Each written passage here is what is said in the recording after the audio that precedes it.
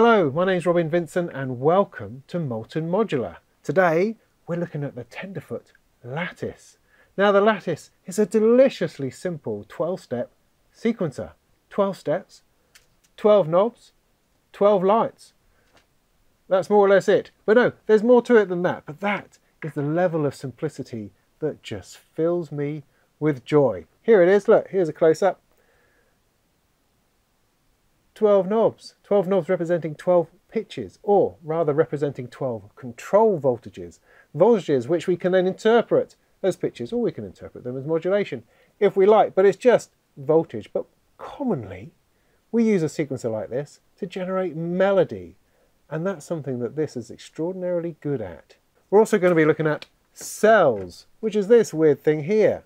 Now cells is an expander to Lattice, and it adds extra, very welcome and interesting functionality. It includes this weirdo mechanical keypad, but we'll come to that in a minute. Let's stick with Lattice for now, and let's see if we can work out why I absolutely adore this little sequencer. So here we are, Lattice. That's nice and simple, 12 knobs in kind of a matrix of 3 by 4, which brings interesting things all of itself. But first of all, the basics. What we want the output of this, which is generating control voltages. We want it to control the pitch of an oscillator. Now it doesn't have to be the pitch of an oscillator, you could use it to control all sorts of things, because all it's doing is generating some voltage. Let me show you that by plugging this into the pitch input on the oscillator and taking the output of the oscillator into mute on over here so that we can hear it. So this first knob here is lit. This is the current knob that's active, and as we move it, it changes the pitch.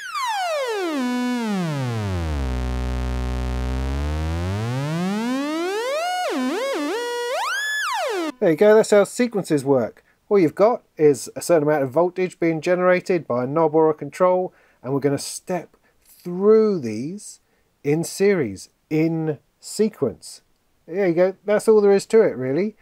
So how do we make this work? Well, it has no internal clock of its own. It needs to be sent a clock. A clock, just a pulse, which is going to knock it on to the next knob in sequence. So I'm going to take something from my Batumi over here, just a square wave, which I'm taking from over here, and I'm going to stick that in. And now you can see the lights are moving along. It's moving along in sequence. I can speed up the LFO, and that speeds up the clock. Take a clock from anywhere, whatever it is you've got generating some timing in your rack, it doesn't really matter. It all has a similar effect. So if I turn the oscillator back on,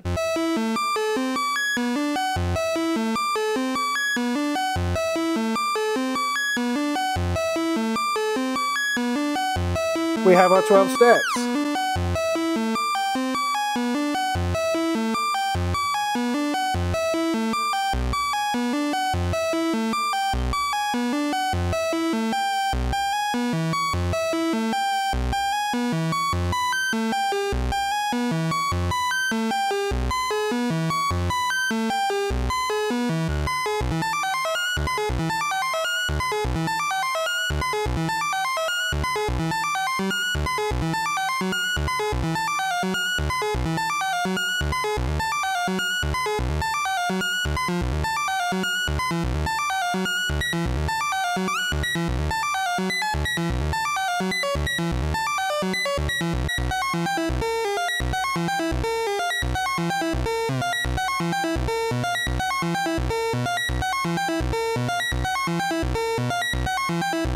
Now what I love about Lattice is that it's so inherently musical.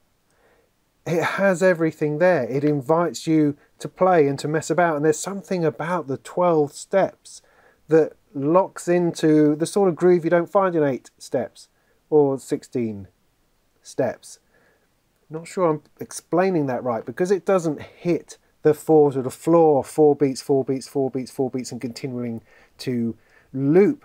It loops around halfway through the next section, if you know what I mean. So it does 12, then it does 24, and then you do get back into the same groove, but because it's using 12 steps, it just has a different feel. It's like you can start using this first column here as purely bass notes. So this is bass and the rest is melody. So you get your boom, boom, boom, boom, and then other things going on. But it doesn't have to be like that. It doesn't have to restrict you in that. You could do it on this column, or this column, or elsewhere. But all I'm trying to say is that it pulls you into certain structures, certain rhythms, which are perhaps unusual to what you're normally dealing with.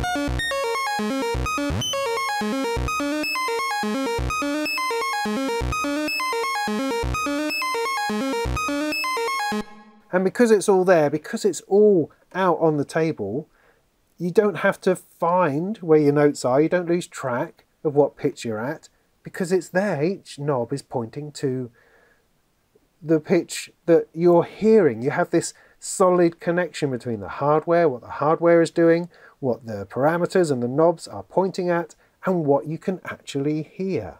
And on some sequencers, that's completely disconnected because it has so many other parameters involved, so many other things that you can do, that the knobs become multifunctional, or the sliders become multifunctional, so they no longer represent the pitch you are hearing. With the Lattice, each knob always, without fail, represents the pitch you are hearing.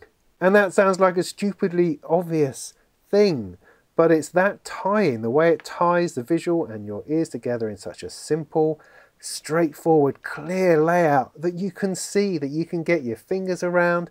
There's not one knob and a button you're pressing. You're not putting a number of sliders together or anything else. It's just this. It's just this. And that's all it is. That's all it does, really. 12 steps. There you go. Off you go. Okay, there's a few more things to it, but that is basically it. But that is dreamy. In this world of complex modulation and modular synthesis, where everything is doing all sorts of crazy weird things and you don't know what half these things do half the time, you know what this does. You can see it, you can hear it and understand it completely. And it just hits you like a massive breath of fresh air. And you go, oh, such a relief. It just reveals itself and goes, it's just notes going into something, man, that's all it's doing. You go, what, really? I don't have to mess around with gate length, I don't have to mess around with accents or anything else. No, it's just voltages going into something. Oh, right. Well, that's bloody marvellous. And look, as I play with it, all sorts of stuff happens.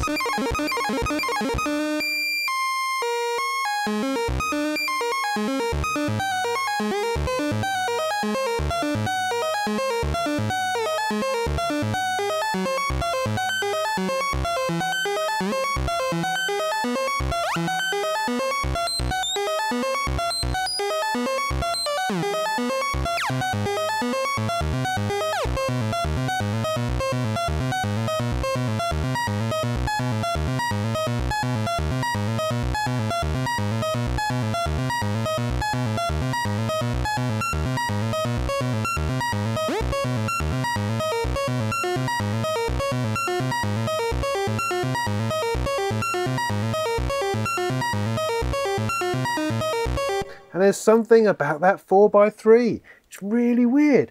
I can create melodies in this, or rhythms, I suppose, of melody that I've never done on any other sequencer. It's just the flow. It's really, I just find myself sinking into it really well. And the layout just enhances that.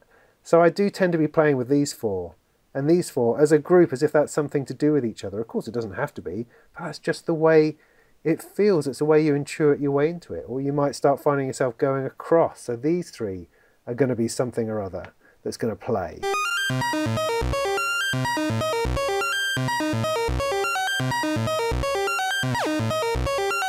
and you could take everything else down low.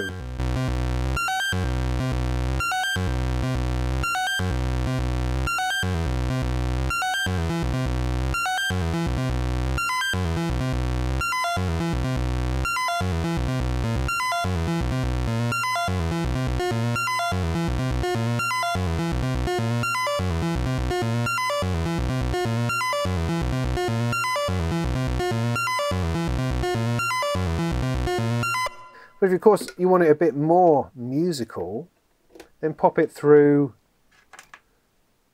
a quantizer. Got my microscale here, pop that in.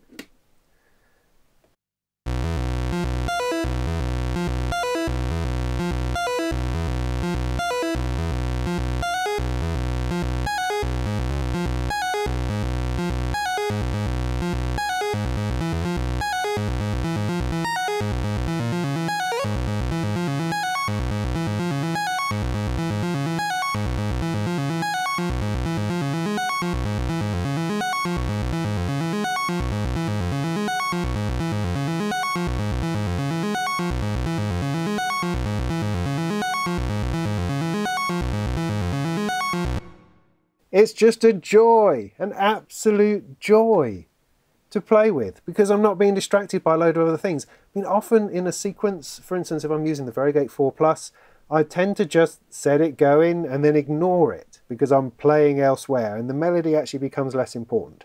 With the Lattice, it brings the melody back and the melody becomes the focus. It becomes exactly what you're playing with all the time.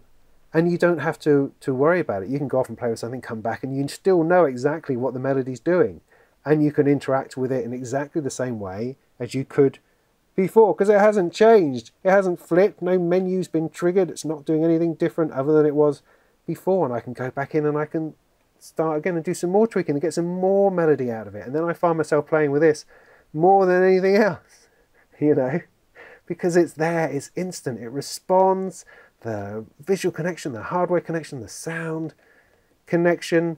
Oh, I mean, I can't believe I'm ranting so much about something as simple as a 12-step sequencer. You know, usually you're running on about, oh, the polyrhythms, man, and the way you can do modulation per step, or you can route this in, and the accents and the glide lengths and portamento between here and the rhythms that it's creating. No, it's 12 steps just being stepped through, 12 steps relevant to your clock. And so the rhythms are being generated within itself, somehow by the melody that you're playing with. Oh man, it's just super. Now, it's not all just 12 steps. There are other things. I've got these other 3 holes here. What do they do, Robin? Well, let me tell you. First one, do you see that triangle? Do you see how it's orientated and it's pointing down? Well, whenever this receives a gate or a trigger or a pulse, it knocks it down one. So if you stick the clock into there, it then starts rotating this way. Do you see?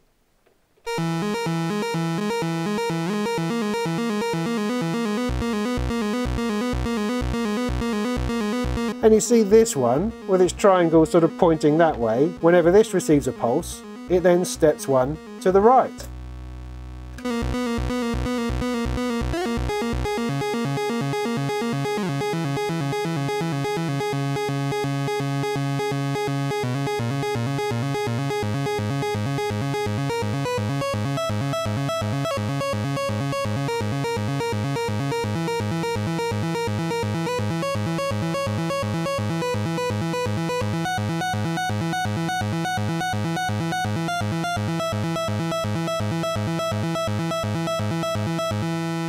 And now you enjoy the wonder of a 4-step and a 3-step sequencer. But of course, if you split that clock off and put a slower pulse into one of them,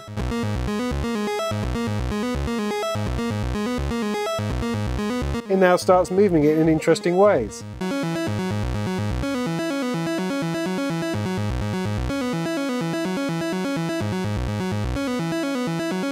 And you can use this movement to generate kind of chordal structures or verse, chorus, that kind of thing.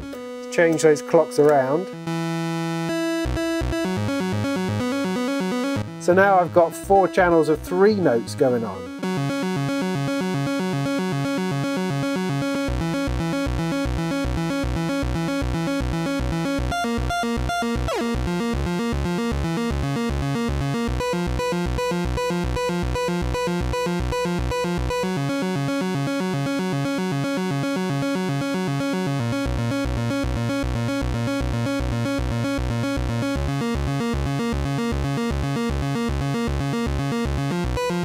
So you've essentially taken it from a 12-step sequencer into, well, how many of that? 12, then 12, then 12, then 12, depending on how many times you're repeating it, depending on when the clock is coming in to move it on.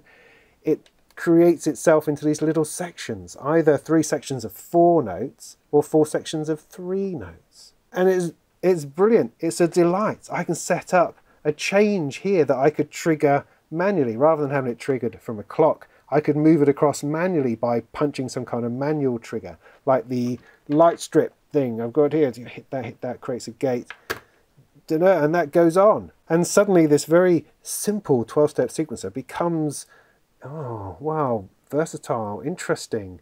Becomes a 3-step sequencer, but you've got 4 channels of it. Not channels, 4 versions of it, 4 verses, 4 different movements, or 3 different movements of 4. Or you could put it together. If you've got a clock that's very irregular, you can move between those 2 8 and then have that 4 play by itself. You know, you can do whatever you like because you can clock it all over the place. Or you can stick the clock back into there, and now it's moving in its regular bit.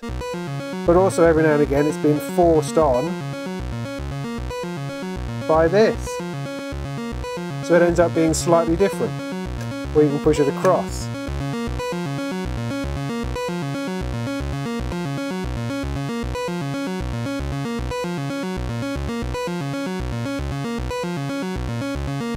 Or put another one in.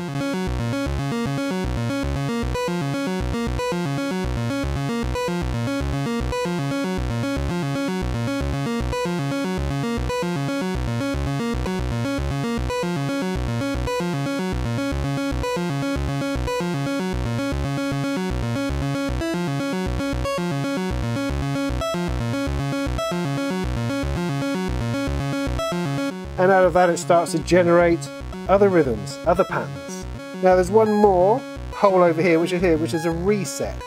So if you send that a pulse, it'll hop it back to 1. There you go. Obviously depending on how often you send that pulse.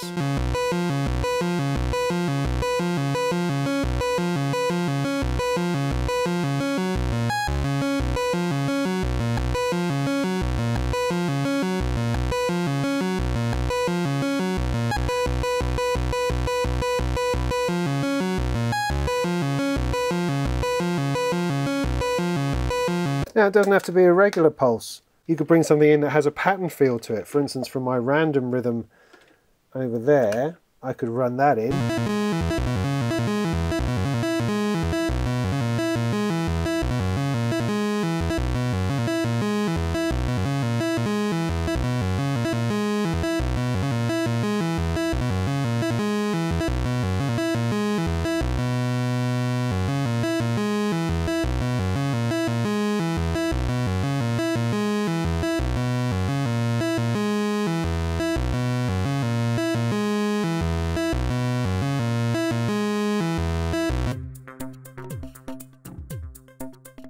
One thing we haven't talked about so far is gates, because the lattice, being of a simple nature, doesn't create any. And so if you wanted to introduce a little bit of envelope shaping, you can do that. You just have to take the gate from somewhere else. So if we use our edge cutter here to add a little bit of shaping to our sound, we can take the output,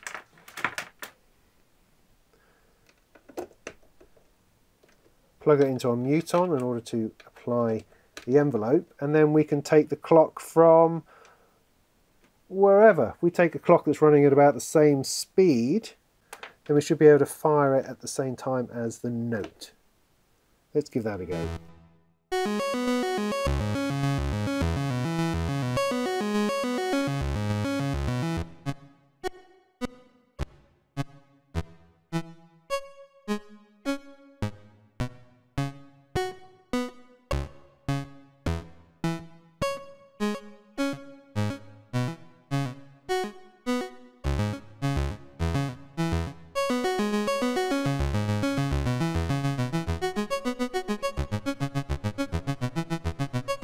like so.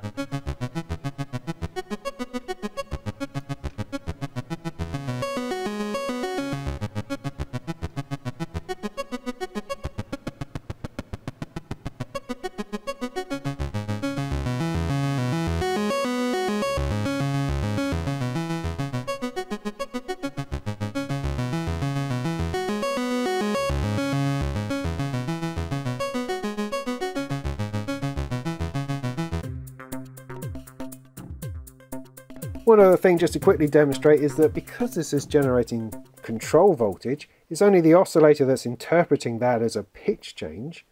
We could use this for a bit of modulation. So let's take the output of our oscillator, plug it into our filter here, take the other side back into the mute on,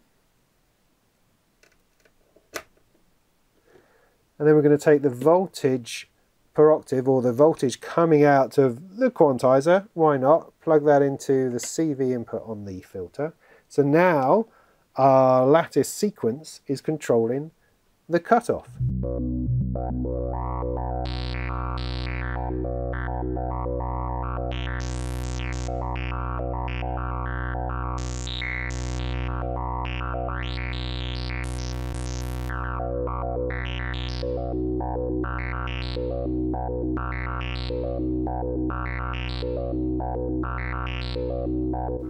You know, it's weird, I very rarely do this, or at least it hadn't really occurred to me to do this before. I usually use some kind of sample and hold or some other random generator in order to, you know, mess about with the cutoff through modulation, whereas this is deliberately setting voltages in order to affect that cutoff.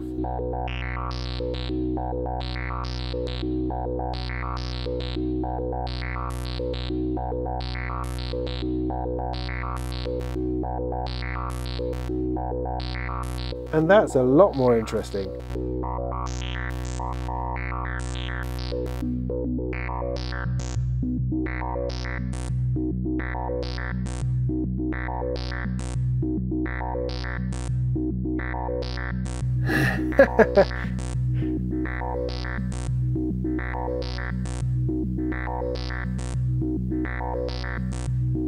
So from this very simple starting place of these 12 knobs and these 12 voltages, it becomes really very interesting. I mean, playing with 12 knobs by itself, that is fun and fascinating and quite a little journey, because you get stuck into that feel, into that 12-note feel.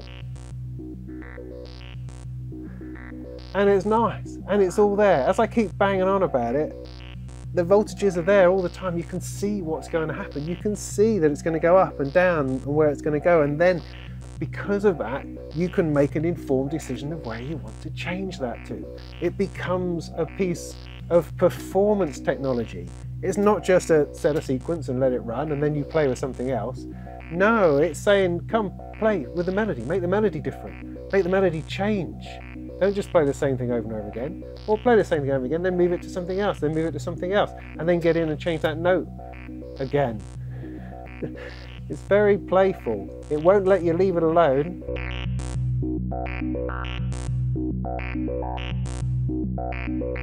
All right, this sequencing the cutoff thing is my new favorite thing. I'm going to be doing that all the time from now on.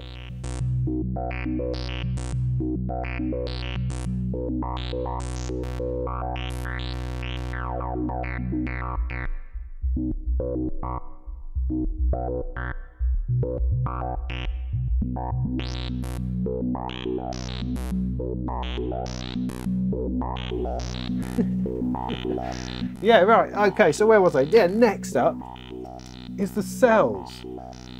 Let's go and find out what this could possibly bring to this party. Cells then. Ooh, look. Now I know I've sort of been selling the lack of features on the Lattice as a bit of a feature. You're not getting distracted by all these multifunctional features. Yeah, true enough. But there's also some things which are kind of missing that you'd like to see on any sequencer. And cells sorts a lot of that out. First of all, we better deal with this fella here. What's that all about? Well, as you can see, as I hit a key, it changes to the knob over here. Obviously, 12 keys, 12 knobs. That's what that does. Let's hear a bit of that. So, as is kind of self-evident, these keys play the notes. So you can now, suddenly, if you wish,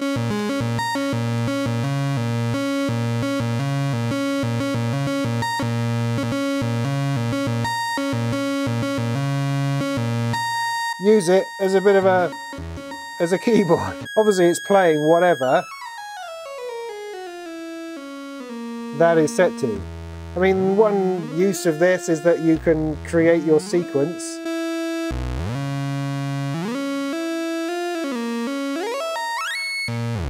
much easier and quicker than you can with just the lattice, because you have no ability to step on the lattice unless you apply a clock. Let's bring our clock back in. Now our keypad here can now re-trigger it or pause it depending on what you want to do.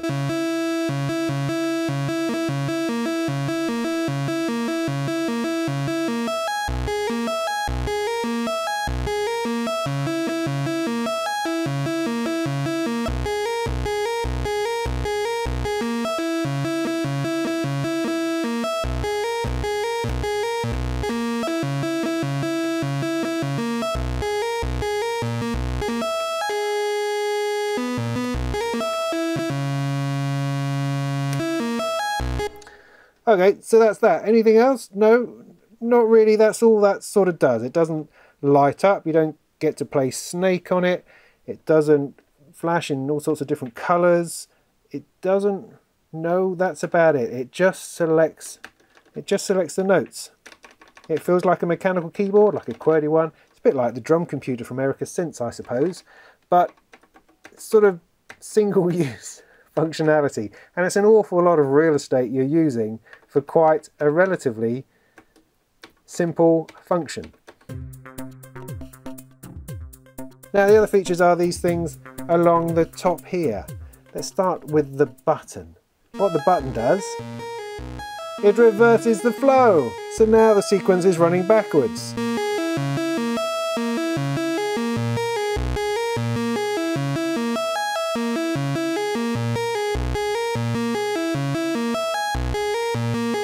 This first input here is also a forward reverse thing.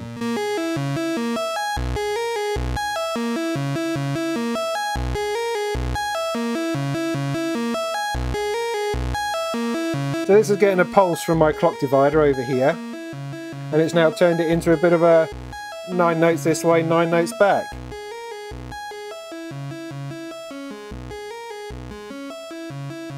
So the next input is a random input. So if I take the clock that's running the whole lattice and plug it into there, it will now select steps completely randomly.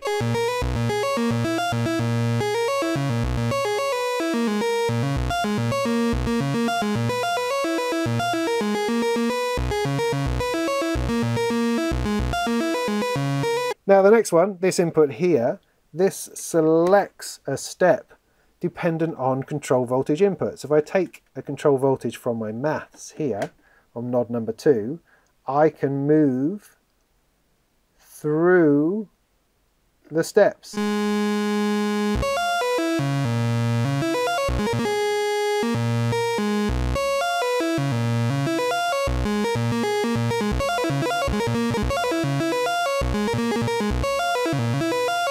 So I could, for instance, put a sine wave through it.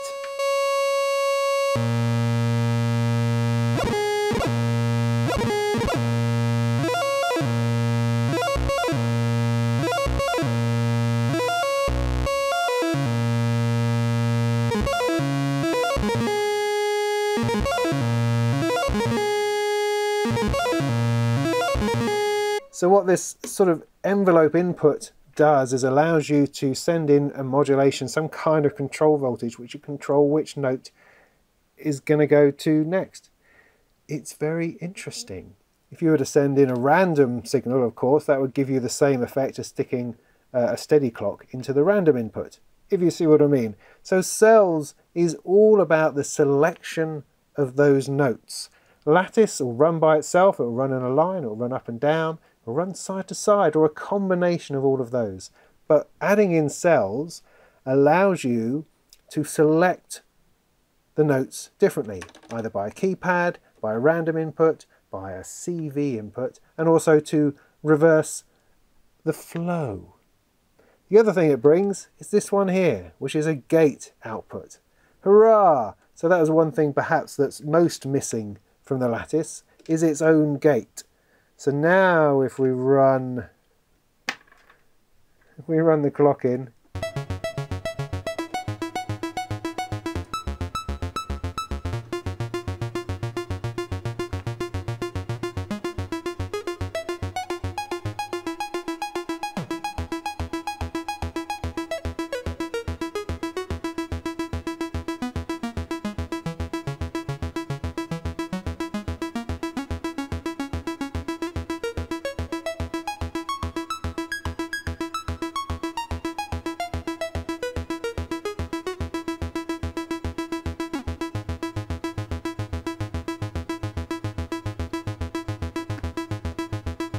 we can use the gate output to trigger our envelope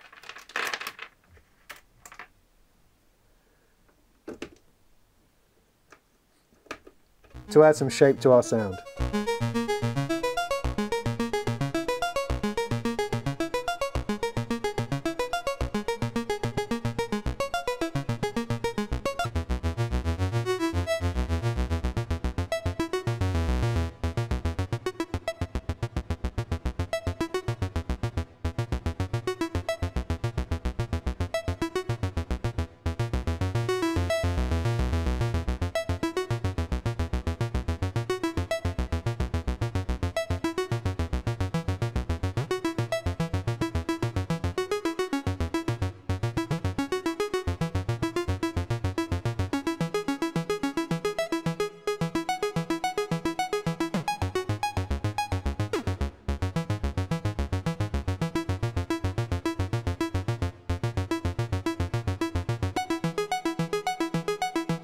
And that's another thing you can use the keys for selecting your banks. If you're seeing this as 3 lots of 4 notes or 4 lots of 3 notes, you can use cells to move from one to the other.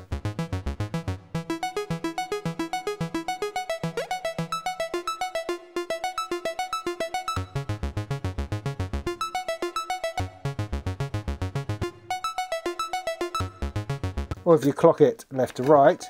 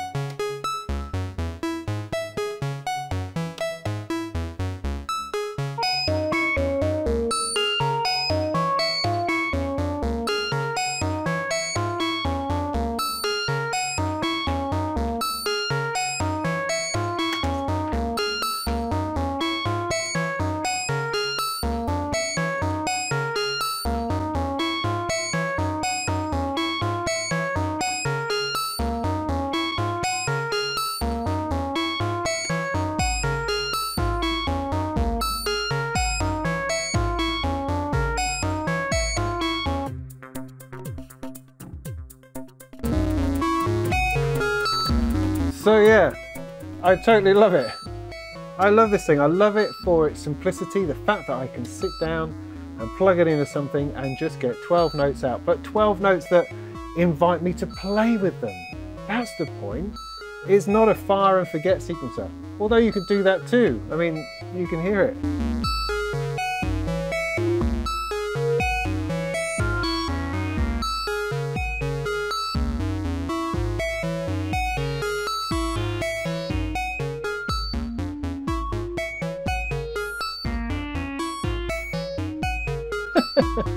That's awesome, and that's just from messing about, you know.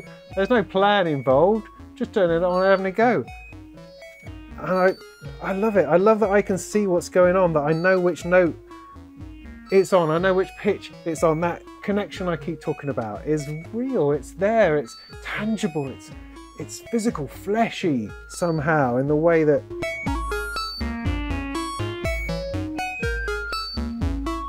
that works. I mean, obviously the more clocks you stick in and the wilder it gets, the less you can really follow that in any kind of sensible fashion. But it's just fun along making its own little tune-up, which is fantastic. But no, it's not his own tune. It's my tune, damn it. I've chosen every single factor. That's really nice.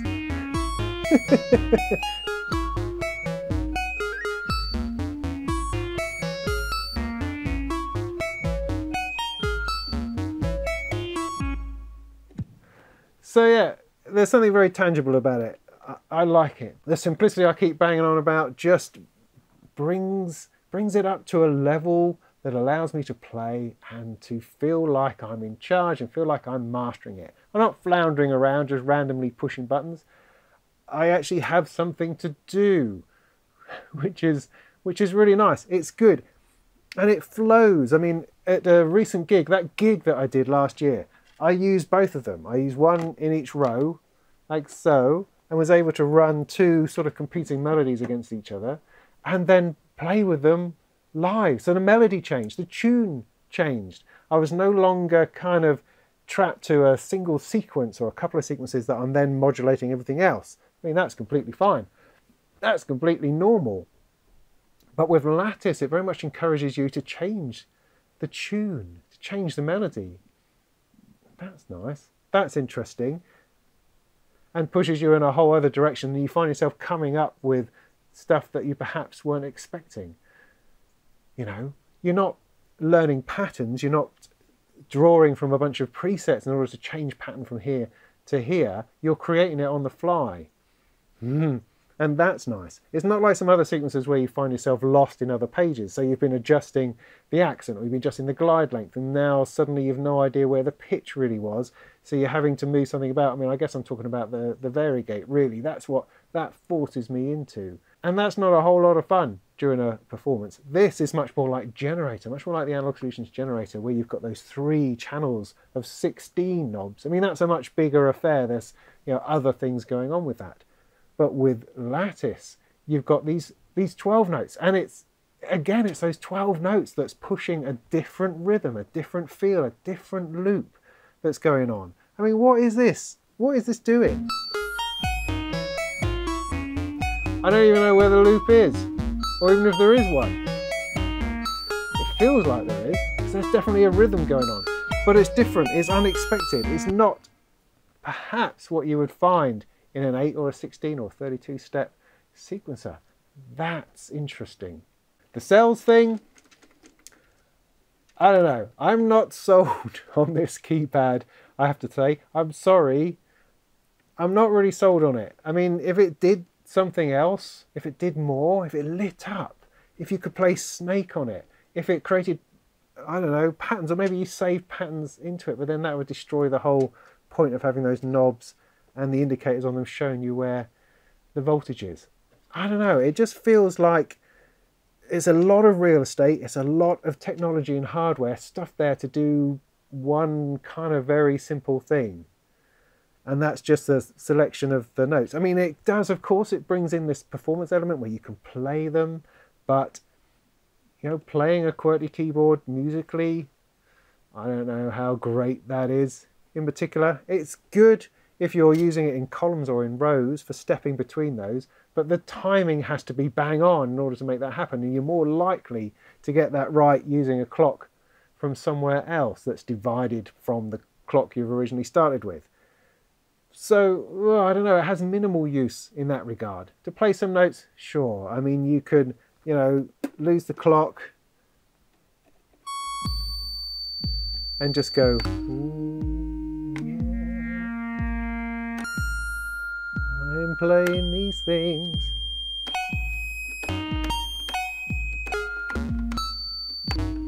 I suppose. I mean, you could do it in a good way, not in a crap way, like I am, and that would be effective, I'm sure. However, Peter, the bloke behind Tenderfoot, has also perhaps considered that, because he's also releasing an expansion which is just the holes at the top, is just the forward and reverse, just the randomization, the envelope input control voltage thingy, and the gate output. And those elements by far are the best thing about cells, in my opinion. You may love this, that's fine, you're allowed to love that. I'm allowed not to love it quite so much, I think. But it would be better, I think, but certainly in HP, because it's about 4 HP wide, to add that expander to Lattice. I mean, Lattice by itself is awesome, phenomenal, it brings a smile to my face every time I use it, but it is quite basic. Having a forward and reverse, having a random and having a gate output, those things I think are vital enough to really have been included in the Lattice in the first place.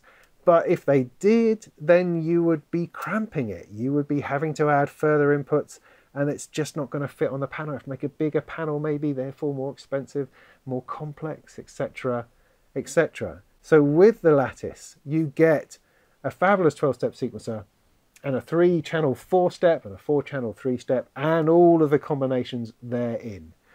If you want a gate output, if you want a random output and a forward and reverse switch, then the cells expansion, or the smaller version of the cells expansion, is definitely for you. And I think that makes it a more complete product.